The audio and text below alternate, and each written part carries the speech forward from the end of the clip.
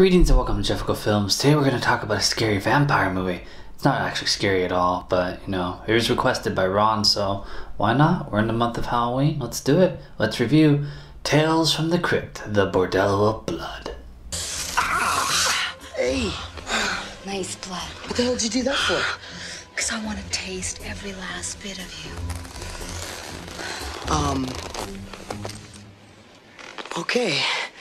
This movie starts out with Vincent and some men on jungle horses as they're looking over a map. They eventually find a cavern and a tomb of Lilith. She's a corpse covered in tarantulas. He has her heart in a box and he gives it back to her and she starts to regenerate. And they close the casket and we get some special effects of her. What is that? The mother of all vampires! She kills some of them, but not Vincent, because he has her blood inside of a key which controls her. And then we jump to William Sadler, and unlike the first Demon Knight, where he's actually a really awesome character, he's just the mummy in this one, hanging out with the Crypt Keeper, and the Crypt Keeper tells us a story. Then we jump to Catherine, played by Eleniak. Probably not saying that last name right. She's on her exercise bike, listening to Bible talk, but she's interrupted by Caleb, played by Feldman, who's listening to music a little bit loud. Then he's at the bar with his buddies throwing darts when a weird bar dude tells him that he should go to a funeral home if he's looking to get laid. I mean, the dead don't say no, I guess. And they go there and an old man tells them to get inside of a coffin. And they look like they're going to get cremated, but it actually slides all the way down this tunnel into the bordello.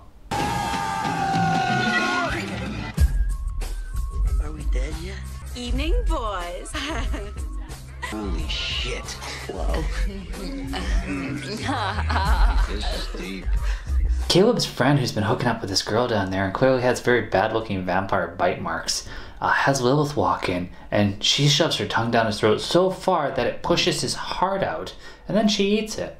Caleb's with another girl and then Lilith shows up, but we fade to the sister at the police station. It's been 2 days. The cops are too busy to listen, so she runs into Rafe Guttman, a private dick, and she tells him that her brother didn't come home.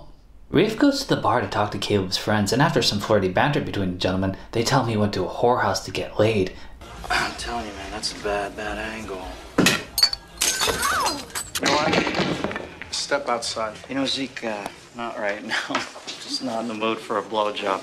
And they give him the address, and he goes to the funeral house, and there's an actual funeral going on, but he's also sitting next to a weird bar dude, and it's awkward. Then we jump to the church with Humperdinck, actually Chris Sarandon, and he's playing Reverend Current in this one. I also like that he plays guitar. Erika works for him, and so does Vincent, and Rafe goes there and gives her an update. Then he goes back to the bar, and he runs into weird bar dude again. Sex. You looking for sex? Now they got girls that'll do things there aren't even names for. You know, you make it sound really enticing. He repeats the address, and then we see the funeral home guy being pretty creepy with the dead. So Rafe goes there, but he gets rejected. So he sneaks around and investigates. He overhears Lilith interviewing a girl, and then a scream. I guess she's hired. And then he hides, and he finds Caleb's nose ring, and then he shows it to Catherine, says he's staking it out tonight. And then he goes down into the bordello, and Lilith shows up. Rafe walks around and enjoys the dance party as Lilith talks to Jenkins, the half-dead bar dude, and he talks too much.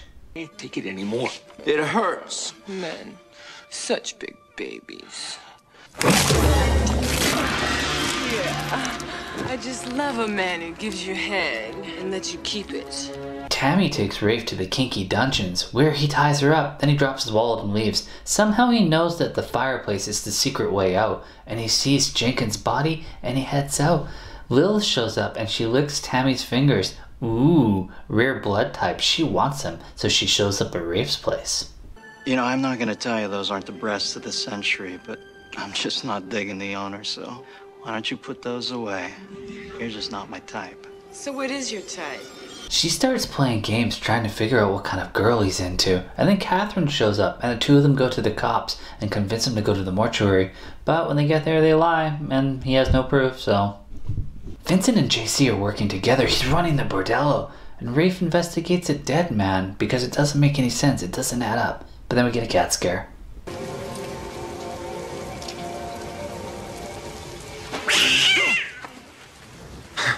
Vincent steals the key, and J.C. goes to the strip club to find them, and Lilith wants to expand to the strip clubs. They're lovely, and Catherine shows up with a news crew. Rafe finds 2 bodies in a coffin and takes some pictures, and Vincent breaks the key because he's an idiot. And then Lilith doesn't show up in any of the pictures or the footage because she's a vampire, and Catherine goes to talk to Rafe about that. Caleb calls his sister Catherine to tell her to meet him in this creepy place, so Rafe and Catherine go, and they find him all vamped out. Is he breathing? Hey, baby, don't touch me unless you love me. Come on, dude, let's party. Rafe falls out a window and gets arrested and taken to the hospital, and they take Catherine, and the cop is killed by Tammy, who's posing as a nurse. But Rafe manages to kill her with the sun. Ooh, and Whoopi Goldberg.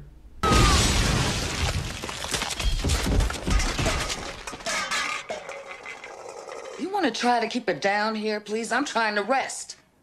I knew I should have taken that private room.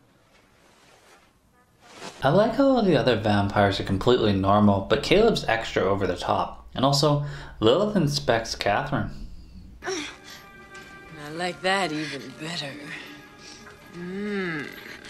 You're disgusting. Breasts are always nice, but I prefer... Oh yeah. Rafe convinces J.C. to help, so the 2 of them break into the Bordello of super soakers filled with holy water and ballroom blitz playing. So you can't take this scene seriously at all. And these people just keep exploding, but no blood lands on anybody. Rafe ends up burning a hole through Caleb, and Lilith takes out J.C.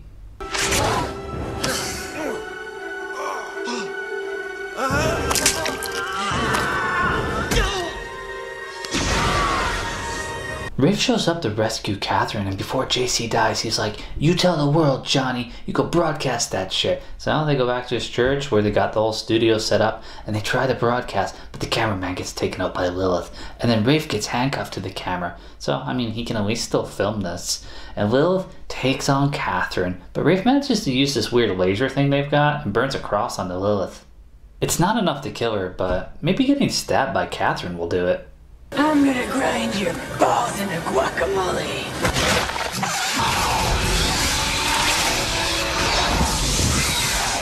Yep, Lilith burns.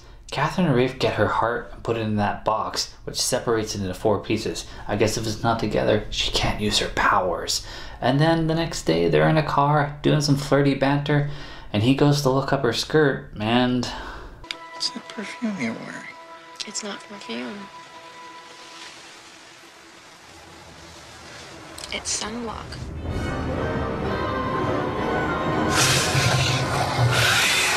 Didn't even get to sleep with her, and then we return to the Crypt Keeper to bring us all home. The end. With a $2.5 million budget and a $5.6 million box office, Miller said that he would only do the movie for $1 million. So they cut $750,000 from the special effects budget, and it showed. Filmed in Vancouver, Miller hated this script and the majority of his dialogue, so he improvised his lines, which I found kind of amusing. None of his jokes were that funny, but like it's just constant banter and like, you know, making fun of other characters in the movie. I imagine that was very difficult for the director to edit, so he could really not put his film together as well. Everybody's filming schedules were a constant issue, and also Erika had some major problems with this script, as after Baywatch she wanted to be taken seriously as an actor, so she had them rewrite it and make her into like a church girl instead of a stripper or ex-porn star. But I'm not gonna lie, I don't think they changed the dialogue at all, and I've seen porn stars with better acting. Hi, sweetie. You really get around, don't you? So, you're into prostitution and strip joints. Mm-hmm. You're a total sex maniac. You know you need professional help. You wanna play doctor? Get your hands off me. In the end, you had a bordello full of vampires, yet it wasn't sexy, and you had Angie Everhart, so, I mean, wasn't she Schwarzenegger's daughter in Last Action Hero? Come on, guys. She's hot. Also, it wasn't that funny, even though you had a comedian who was improvising all his lines. It didn't make you laugh. It was just kind of ridiculous. And it wasn't scary, even though you had Corey Feldman giving it an old college try and trying to be a creepy vampire. Go watch Lost Boys. That's way better. And Demon Knight, the first one, way better. Why was this even made? I do not know. So I can't recommend you watch this, but when I did watch it, it didn't hurt my brain, and I'm not suffering. So it is something you can survive if you wish to. As always, thanks for watching.